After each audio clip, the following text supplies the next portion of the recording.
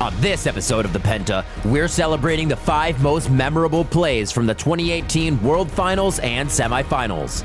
Coming in at number 5, Fnatic's Reckless showed off some fancy footwork to save Hylissang from certain death.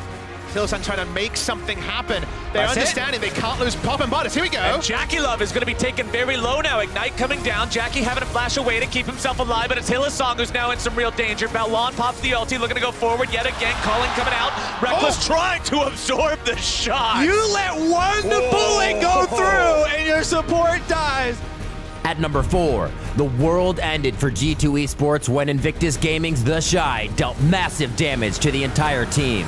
Jankos goes into the pit, gonna start the fight, but he's 1 versus 2. Perks coming in now as well. Ning taken very low, likely gonna be killed to start this fight off. Wood did able to find some CC onto multiple people. Balon now gonna be the target of the Vanguard's edge. Wonder trying to make something happen, but G2 looked like they just want to disengage this one now. They already got the pick onto the enemy jungler.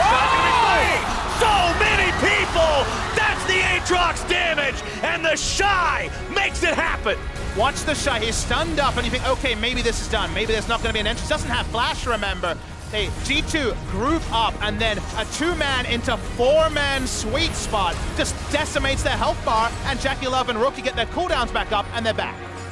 At number 3, JackeyLove solidified Invictus Gaming's victory in Game 1 of the finals with a clean quadra kill.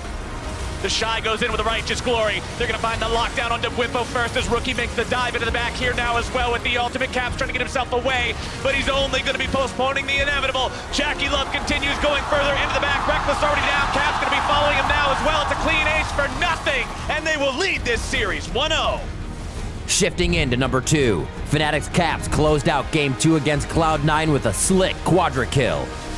C9 going to clear the wave, and they're going to walk over to top side. Keep in mind, this could be backdoorable easily by Fnatic. Going to walk forward, couple shots in for Whippo. They knock the turret down. Will this be the fight? In goes Licorice, and it's a big bunch of damage. They popped off 1, but here comes the backline access. Licorice forces a flash away. It's 2 for 1, 3 for 1. Kills coming across as C9 picking up top with the backline. Oh, look at Caps! He's done everything, and Sneaky falls. A massive quadra kill for Caps.